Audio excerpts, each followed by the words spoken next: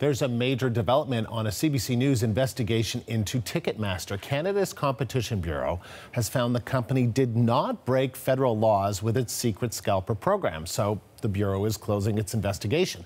The probe started after CBC News revealed Ticketmaster was recruiting professional scalpers who buy tickets with bots and resell them at a higher price.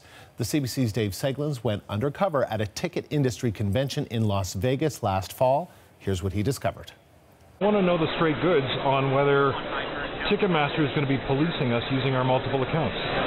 No. I have a gentleman who's got over 200 Ticketmaster.com accounts. How many brokers are using multiple accounts? I'd say pretty damn near every one of them. I mean, they have to, because you want to get a good show and the ticket limit's 6 or 8. You're not going to make a living on 8 tickets. Yeah. Dave is here in studio with more. So Dave, tell us more about what we're learning today.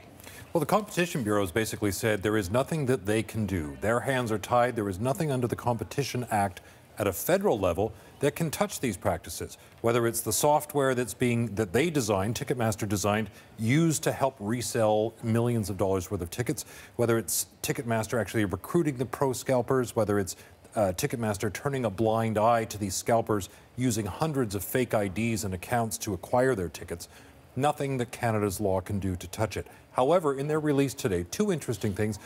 One is that the Competition Bureau is signaling, look, consumer protection and unfair business practices are generally the purview of the provinces. So they're sort of passing the buck and saying if the provinces want to look into this, that's something that could be done. Right now, we're not aware of any provincial investigation. We'd certainly like to hear about it. The second thing is, in the headline to today's release, the Competition Bureau says they've concluded investigation into ticket scalper bots. Now, we have to be very clear here. Our investigation never mentioned bots. We weren't discussing bots. Bots are perceived as the automatic, robotic computer programs that are used to, hit Ticketmaster's site to buy up the tickets. That is not what we're talking about. We're talking about software that Ticketmaster designs for scalpers, saying once you've got your tickets, however you got them, we'll help you to resell them and we'll take a fee.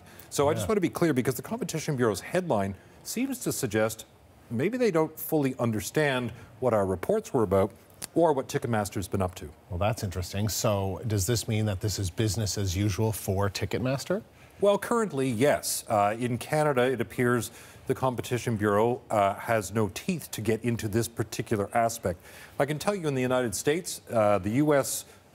Senate has a competition a consumer protection committee that has been demanding answers of Ticketmaster.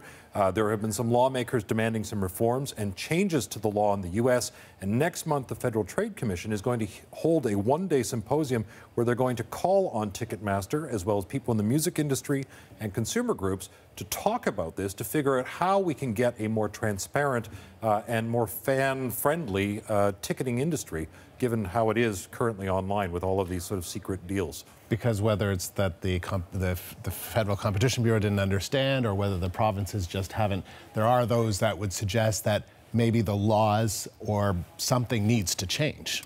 100%. This is what we consistently hear from the lawmakers, the elected officials who say this may not be against the law currently, but maybe it should be. Bill Pascrell from New Jersey, the U.S. congressman, has been emphatic leading this charge, and I think that's one of the things that we're hearing echoing back, that it may be that the online ticketing space has gone so far ahead of the laws that we need to revisit it to make sure it's fair and to all involved. Dave, thank you. That is the CBC's Dave Seglins.